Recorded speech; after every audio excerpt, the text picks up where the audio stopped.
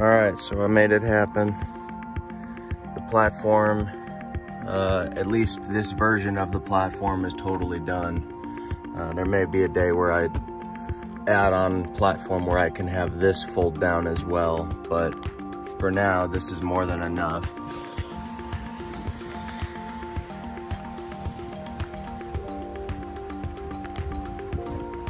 Okay, just finished installing the rails, built a custom cabinet.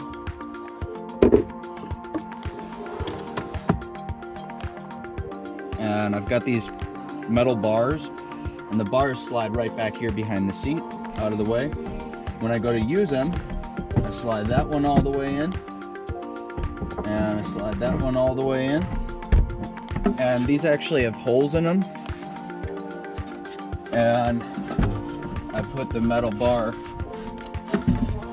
into there, and into there, and then grab it from underneath and slide that bar forward. Right? So now that one's actually locked in. Alright, so then we slide this down and pull those bars down, and now I can slide that bar through both of those holes and fold the leg down.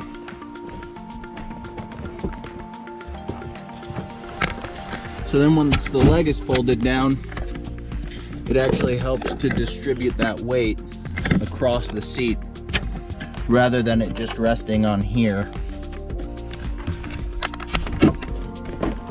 And now I've got a full-length bed platform. When I roll this out, this helps to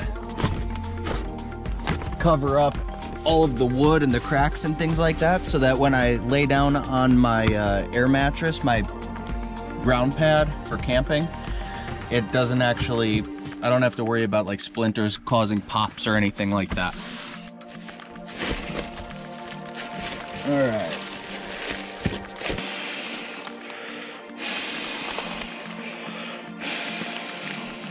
And I just grab my sleeping bag, and the sleeping bag goes right there, and I've got my pillow and my camping pillow. So now I've got my full bed all set up inside the vehicle so that I can discreetly camp.